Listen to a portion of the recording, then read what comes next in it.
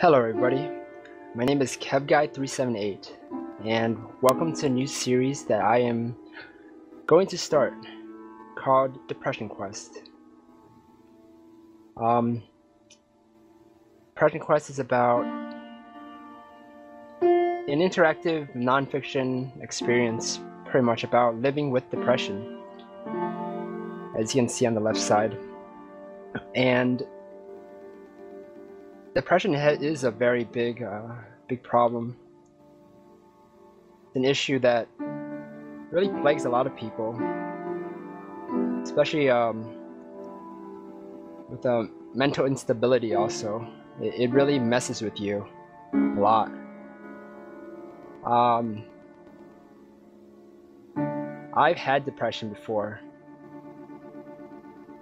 It was pretty severe, as if you watched Katawa Shoujo Part 1, I did a little bit of a story, personal story of myself, of why I was in the hospital because of that. And I would like to reiterate that it's a combination of a lot of things with depression. It becomes the only thing that you really think about. When everything's going so wrong in your life, or when there's so much stress from everybody, from everything, the past, the present, even thinking about the future, everything is downhill to you. And it's a very big issue for a lot of people that it's really hard to just get out of that loop. I didn't have that psychological room to expand on. I couldn't really see anything beyond being sad, upset, angry with myself, unhappy. It was a big mess, pretty much, and it's a difficult thing to deal with for a lot of people. I don't have it anymore. Well, I have a little bit, maybe like 5%, but when I had it, it was horrible. You don't want to do anything. You spend so much energy just thinking about it, just dealing with it. You don't want to get out of bed. You don't want to do anything. And then sometimes worse things comes into your mind, like suicide, and that is something so very upsetting to really think about. When it consumes you, when it consumes people, that's the only way to escape things, and it's very sad because you just don't seem to be able to figure out how to fix things, and it's very hard. People with depression and suicidal thoughts, I understand, because I've gone through it before. And I just want to play this game to just kind of, in a sense, show you guys, I guess, how it affects people, because it affects people differently. If you've never had it, you wouldn't really understand. But I guess this is one of the ways to kind of express it and show it to you guys. And I think I'm going to do that, is just play through this and just hope it really touches you guys. So yeah, let's start this depression quest playthrough.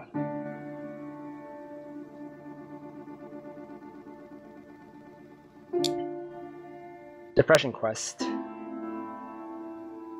An interactive nonfiction about living with depression. Its emotional character is probably mostly indescribable, except as a sort of double bind in which any/all of the alternatives we associate with human agency, sitting or standing, doing or resting, speaking or keeping silent, living or dying, are not just unpleasant but literally horrible. David Foster Wallace.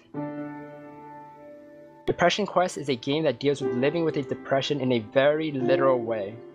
This game is not meant to be fun or lighthearted experience.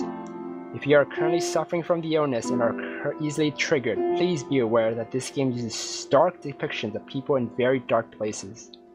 If you are suicidal, please stop playing this game and visit the Suicide Prevention Hotline to talk to someone. Yes, please, if you are having thoughts, please call the Suicide Prevention Hotline. It feels really good to just talk to people. And I hope you guys would do that if you do have these thoughts. The goal of this game is twofold. Firstly, we want to illustrate as clearly as possible what depression is like, so that it may be better understood by people without depression. Hopefully this can be something to spread awareness and fight against the social stigma and misunderstandings that depression sufferers face. Secondly, our hope is that in presenting as real a simulation of depression as possible, other sufferers will come to know that they aren't alone and hopefully derive some measure of comfort from that. It goes without saying that because of the very nature of depression, it is experienced differently by every person who suffers from it. We aren't trying to say that this is the best or most accurate representation, merely that this is an amalgamation of the experiences of the developers and several people close to them. Many of the following encounters deal with issues such as therapy, medication, handling a love life, and reaching out to support networks. In reality, less than half of depression sufferers actually seek treatment for reasons such as lack of money, perceived personal failing, or public stigma.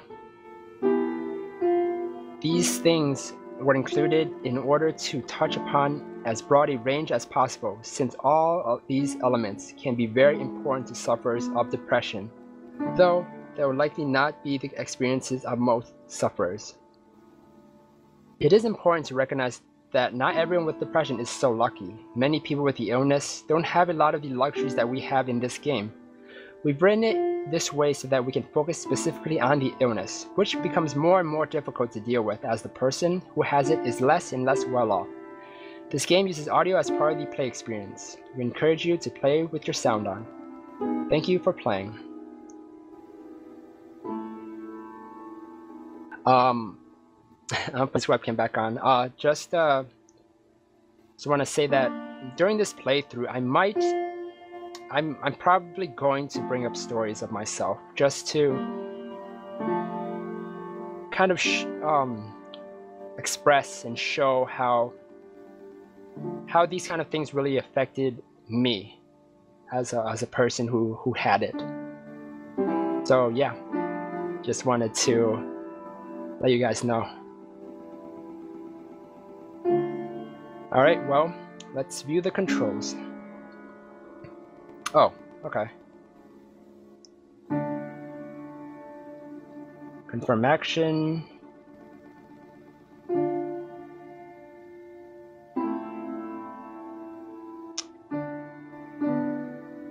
Alright, let's begin this game. It is early on a Monday morning. You're a mid-20s human being. Hey, sounds like me. You have a significant other named Alex. You met Alex through a mutual friend a few months back. The two of you hit it off pretty well that first night, and after a series of initially awkward dates, you finally become a couple. Much to your surprise and excitement. Alex is 3 months younger than you are, and is currently a student with a part-time job and broad social circle. She's also got a wide variety of interests, and oftentimes you worry that you might be too boring for her. But she has been good at trying to reassure you that she's happy with you. Your relationship consists of a lot of nights in watching Netflix when you both got time off work and she doesn't have classes, with the occasional social outing that she tends to have to talk to you into attending. She tries to be understanding when you are in one of your moods, as she puts it, though you are starting to feel like she doesn't understand what it's like for you, and this is a source of tension in your relationship. Coupled with your reluctance to want to go to college parties, this feeds your worry of not being exciting enough for them.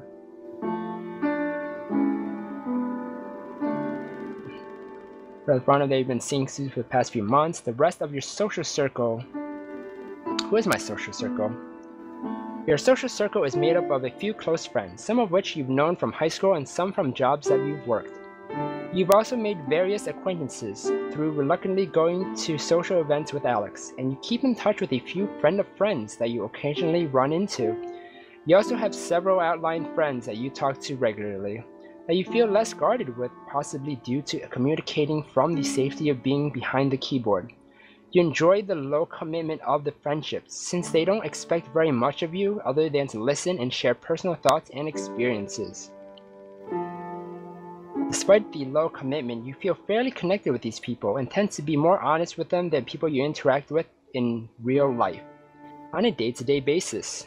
You feel incredibly nervous, trying to make few new friends on your own, and are very good at talking yourself out of going to unfamiliar places or larger social engagements, regardless of how much you may actually want to attend. Meeting new people stresses you out to a high degree, and this is something you wish you could work past. I actually have that sort of anxiety. I have a sort of social anxiety that's really hard sometimes to, I get into the what ifs in my head when I interact with people, meeting them, and it just kind of overwhelms sometimes. But I'm actually kind of working on that, and it's actually getting better. You admit you have a bad habit of flaking on social engagements, even with longtime friends, and are puzzled as to why some days you just can't force yourself to go see these people that you really do care about. Those that have stuck around long enough to be that close with you understand that this is a thing you sometimes do, and have seemed to more or less accept it even though they chide you for it on occasion. However, you've had friends in the past give up trying to maintain a friendship with you because of this trait, taking your social anxieties as a personal slight, or eventually getting tired of trying to track you down all the time. You feel incredibly guilty about this, but are not quite sure how to change. When you're doing this all by yourself, when you are really working through depression by yourself, it is very hard, because you only have your thoughts to really think of. You can't really see how other people really think or notice these things. So you become consumed with your thoughts and not what other with your friends could tell you, to have support. This is a variety of friends and acquaintances, some of whom you met at your day job, which is a little boring but pays the rent. You'd like to be doing more with your life, as would your parents, but you're still in the progress of figuring out what that means and how to go about it. What is my day job? You have a day job which you feel is really nothing special. You started out receiving minimum wage, but have stayed around long enough to be making enough to support yourself. The work is dull and unrewarding, and most days you feel like just about anyone could do it. You have a hard time relating to most of your coworkers, so you mostly keep to yourself and get the work done while you're there. There are one or two people you chat with, though you wouldn't consider yourself close with them. That's actually how I felt when I was working. I worked at Abercrombie, and just folding clothes and stuff. This was before November's incident, and it was just, I didn't want to talk to anybody. I didn't want to interact with anyone. I just wanted to just fold the clothes in the back and just be on my way with work, and hoping that things would just pass by really fast. A lot of days lately, you have a really hard time getting out of bed and forcing yourself to go in. You're starting to wonder how long you can keep this up. This paragraph here is about being lethargic and having no energy at all when you wake up. It sucks. It's a horrible feeling. You really like to find another job in your field of interest. You feel like you're underqualified every time you look at online job postings. Sometimes you think about going back to school, but you would be unsure how you would be able to support yourself and wonder if the degree would really help anyway. This is actually something I'm actually debating about too, with going back to school. Because I really like doing YouTube. I have a passion to doing YouTube and just doing these visual novels, these readings. I love it. It feels great to just get involved in these stories. But sometimes I kind of wonder, since I went to school, should I go back?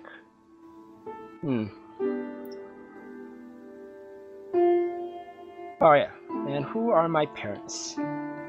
You're one of the few people you know of whose parents never got divorced, but you do wonder if they still love each other sometimes. You have an older brother named Malcolm, who has moved across the country with his wife to work a high-paying job. Every major holiday that you see him at, you feel a bit jealous and like the lesser kid despite being genuinely happy to see him. You feel very ashamed of these feelings. Your parents genuinely care about you. This often involves inviting you back to your childhood home for dinner, though your mother thinks you never visit quite enough. But you get the impression that they don't fully understand you. They want to see you succeed, but don't know why you haven't gone further in life yet because you're smart and talented. Anytime you try to talk to them about your motivation issues, they tell you that the solution is simply to work harder or want it more. Your father is generally more forgiving of your lack of a career path, while your mother seems to think you are too smart to be in the position you're in. You know they love you, and that they're not bad people, but you really feel like a big disappointment sometimes. I felt that too. That's what happened with the incident in November with the hospitalization. I just feel a big disappointment because I just never really done well at school with the depression and mental issues. It was hard for me to really understand myself as to why I get these thoughts or why I'm not doing well. Spend a lot of nights fixating. Oh, you're also dealing with motivation issues that sometimes makes dealing with these things difficult. You feel like this is probably your fault, and on bad days can feel inwardly angry and down on yourself for being lazy, but you're not quite sure how you can break out of it, or how other people deal with these feelings and seem so very functional.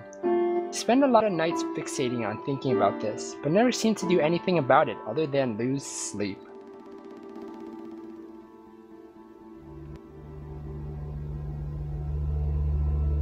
It's an unseasonably warm Wednesday evening. You spent the past several hours at work. The past week or so, you found your job motivation flagging more so than usual. You've been in a fog practically all day today, simply going through the motions without realizing even what you've been doing half the time. And yet time seems to be moving at half speed. You're so checked out that when your boss approaches you to tell you that it's dead and you can go home early, it barely registers. As you walk home, the streets hiss from the recent rainfall. You know that your significant other will be in classes until late, another couple hours at least. You briefly considered using this serendipitous solitude to catch up on that project that you've been working on haphazardly for the past few months. What is this project? A while back, you and some of your older friends were out at a bar catching up.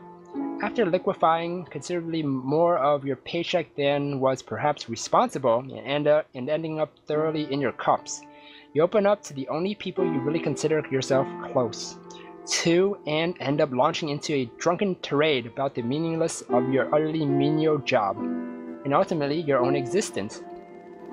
Having never really seen you in such a state before, your friends were briefly taken aback by your sudden uncharacteristic outburst. One of your friends suggested that you get involved with your hobby on a more regular long-term basis, suggesting that spending your energy on something you actually care about might help you to better cope with the shittiness of your 9 to 5.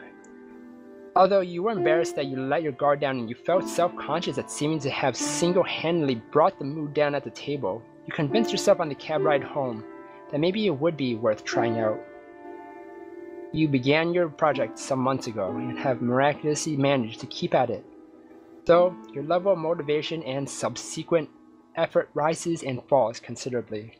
While you were surprised when you started at how good it felt to actually work on something you were passionate about, lately you found it hard to muster the energy to really care about even this. Having no energy it just feels horrible. You just can't do anything or don't want to do anything. As soon as you think about the work that awaits you at home, you can feel the panic creeping in from the back of your brain, unbidden. All you can think about is how incredibly far behind you are, and the amount of work seems nothing less than insurmountable. By the time you arrive home and change out of your uncomfortable work clothes, the stress is weighing down on you like a heavy, wet wool blanket. Your computer seems to be staring you down from your desk. You want to sit down and work, but the mere thought of trying to work sends your stress levels flying. More than anything, you feel suddenly and absolutely exhausted and feel a strong desire to simply hide in bed. Do you order some food, grab a drink, hunker down for a night of work? Well, that's out of the question. Reluctantly sit down at your desk and try and make yourself do something. Turn on the TV, telling yourself you just need a quick half hour to unwind from work, or crawl into bed. You're so stressed and overwhelmed you couldn't possibly accomplish anything anyways.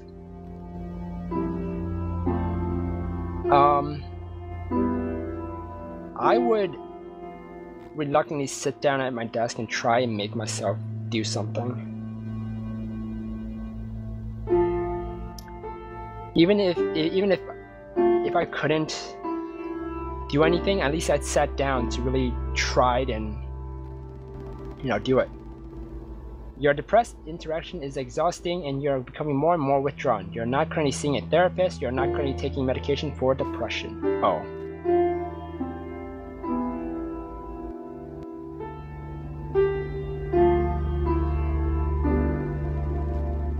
Well, this is all the time I have for this video. Everyone, thank you for watching. If you guys enjoyed this video, please like and subscribe to me. It would help me a lot and I would appreciate it. But especially share this video with people. I'm going to do this whole series, but share this video with people so that they can see what depression is really like. Even if it's not, even if you can't really understand it as much, at least try and be in the shoes of this person that has depression. So everyone, thank you again, and I'll see you guys in the next video. Bye.